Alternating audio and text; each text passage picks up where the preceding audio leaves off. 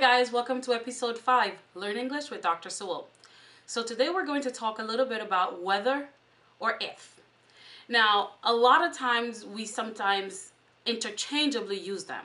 We use them in the wrong way, or some of us believe that we can use if or whether in any situation.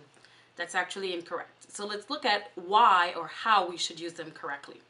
So the first rule is we use if when we have a conditional. Now, what does that mean? Conditional. So, for example, I could say, if I win the lottery, I'll buy an island.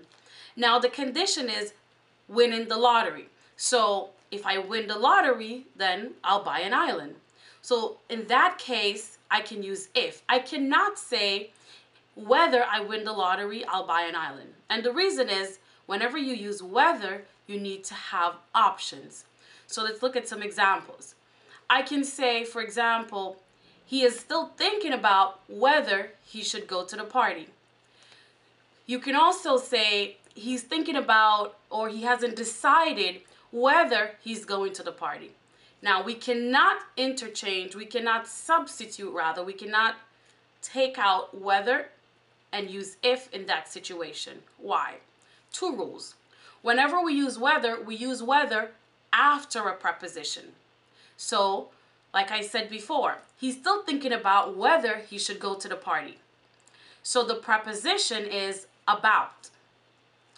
You can also check episode 5 where we'll talk a little bit more about prepositions in case you might forget what they are. Now, jumping back into the other example. He hasn't decided whether to go to the party. So in that case, we're using whether before an infinitive. So he hasn't decided whether to go to the party. So there are two rules. We need to use whether before the infinitive or after a preposition. We cannot interchange if and whether as we choose to. Okay? So commonly we would say, oh, he's still thinking about if he should go to the party. That is incorrect. So we use if when there's a conditional. Like I mentioned before, if I win the lottery, I'll definitely buy an island. I hope this was helpful. See you next in episode 6 where we'll talk a little bit more about our daily dose of English. Remember to hit that subscribe button and also hit the bell so you can always get updates every time I post new videos. I hope this was helpful.